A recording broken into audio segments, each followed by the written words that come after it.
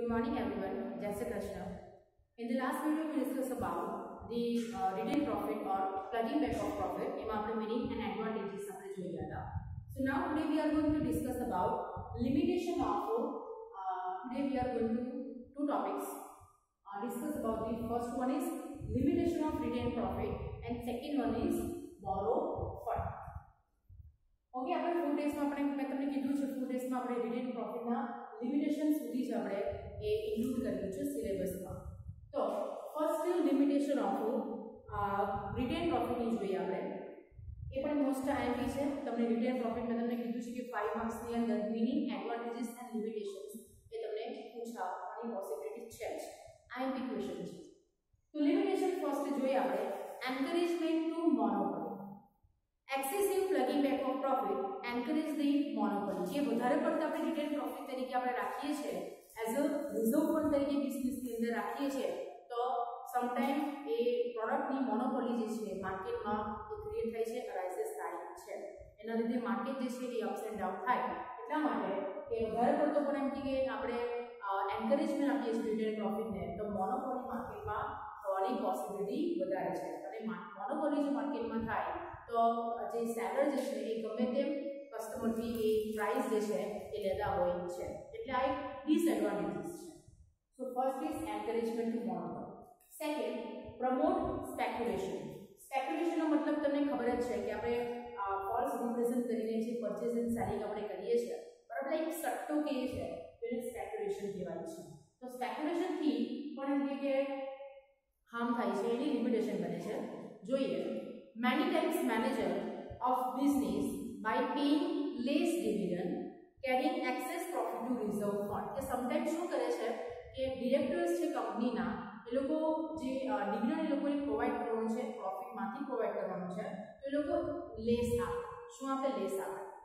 અને reserve fund તરીકે જે અમાઉન્ટ જે છે એ એક્સેસ રાખે છે રિઝર્વ ફંડ તરીકે રાખે. એટલે કે અમુક જ પર્સન્ટને પ્રોફિટના છે અમુક પર્સન્ટ એ લોકો ઓછું જ ડિવિડન્ડ આપે છે.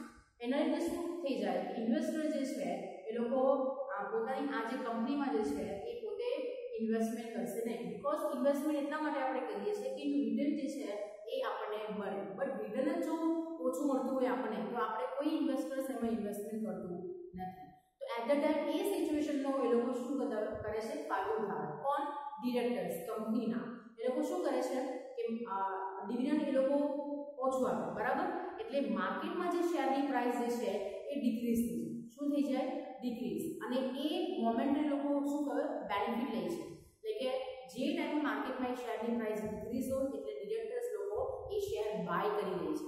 અને ઇન ફ્યુચરમાં એ લોકો શું કરે હાઈ ડિવિડન્ડ જે છે ડિસ્ટ્રીબ્યુટ કરીને એ પ્રાઇસ જે છે શેરના પ્રાઇસ એ અપ કરી દે. એટલે આ જે છે માર્કેટમાં ફોલ્સ રિપ્રેઝેન્ટેશન કરીને સ્પેક્યુલેશન જો વધારે પડતું હોય બરાબર કે ડિરેક્ટર્સનું ચાલતું હોય તો આ લિમિટેશન જે છે એના થવાના ચાન્સીસ છે. તો જોઈએ as a result market price of share decrease at this time directors by the share and in future they declare the high dividends and when the price of the share increase then the selling such a share at a higher price they derive the personal profit. એ લોકો પોતાના selfish motive માટે શું કરે છે false represent કરે છે માર્કેટનું. એટલા માટે જ્યારે પ્રાઇસ જે છે લેસ થશે શેરની માર્કેટમાં એની ડાઉન માર્કેટ હશે ત્યારે બાય કરી લેશે અને પછી માર્કેટનો કન્ડિશન શું અરાઇઝિસ કરી દે છે કે ડિવિડન્ડ બી ડિક્લેર વધારે કરી દે એટલે ઇન્વેસ્ટર્સ લોકો શેર બાય કરે એટલે પોતાના પર્સનલ મોટિવના માટે પર્સનલ પ્રોફિટ જે છે એ ડિરેક્ટર્સ અર્ન કરે છે. તો આ રીતે સ્પેક્યુલેશન વધારે પ્રમોશન કરવાથી શું થાય માર્કેટની કન્ડિશન જે છે અપ્સ એન્ડ ડાઉન થઈ જાય કે સ્મોલ ઇન્વેસ્ટર જે છે એનું જે ઇન્ટરેસ્ટ જે છે એ ડેટોરેટ થઈ જાય મીન્સ હાર્મ થઈ જાય છે. Than difficult for the financially week and for new companies. એટલું તમે યાદ રાખો માઇન્ડમાં કે રિટેલ પ્રોફિટ એ જ કંપની માટે હોય કે જે ફાઇનાન્શિયલી સાઉન્ડ કંપની જે છે એના માટે જ રિટેલ પ્રોફિટ જે છે એ reserve as a reserve fund તરીકે રાખવો પોસિબલ છે. અનસાઉન્ડ કંપની માટે પોસિબલ જ નથી કે વીક કંપની માટે જે છે એ પોસિબલ જ નથી બરાબર. એટલે કે આ બી લિમિટેશન થશે કે વીક ફાઇનાન્શિયલી કંપની માટે ડિફિકલ્ટ થઈ જાય છે અને આ જે છે just for the new companies માટે. of profit is not a possible for the financially weak and also for the new companies.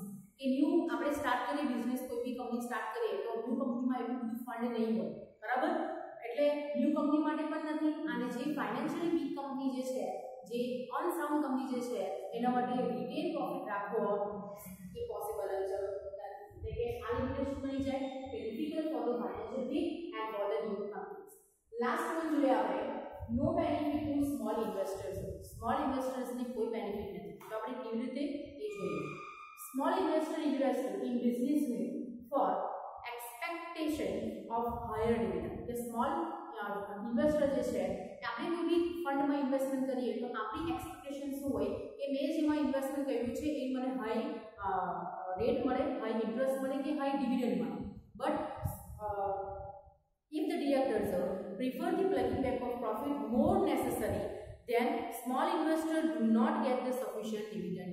But जो डिरेक्टर्स लोग प्लगिंग बैक ऑफ प्रॉफिट जे छे एज अ रिजर्व फंड तरीके વધારે પોર્શનમાં પ્રોફિટના વધારે પોર્શનમાં એ keep aside મૂકે as a reserve fund તરીકે બિઝનેસમાં તો એની ઇફેક્ટ ક્યાં પડશે કે જે સ્મોલ ઇન્વેસ્ટરનું જે ઇન્વેસ્ટ કરેલું છે એનું ડિવિડન્ડ એ ઓછું મળશે શું મળે ઓછું મળે એટલે કે જેટલી એક્સપેક્ટેશન કરેલી છે એટલું ડિવિડન્ડ એ લોકોને મળશે નહીં જો ડિરેક્ટર્સ વધારે પડતું એમ કે પ્લગિંગ બેક રિટેલ પ્રોફિટ રાખે છે તો એનો ઇફેક્ટ ક્યાં પડે છે કે સ્મોલ ઇન્વેસ્ટર ઇન ઇન્ટરેસ્ટ થાય એ હાર્મ થઈ જાય એટલે કે એક્સપેક્ટેશનની બિયોન્ડમાં જાય રાઈટ તો આ જે 4 લિમિટેશન જોઈ લેજો તમે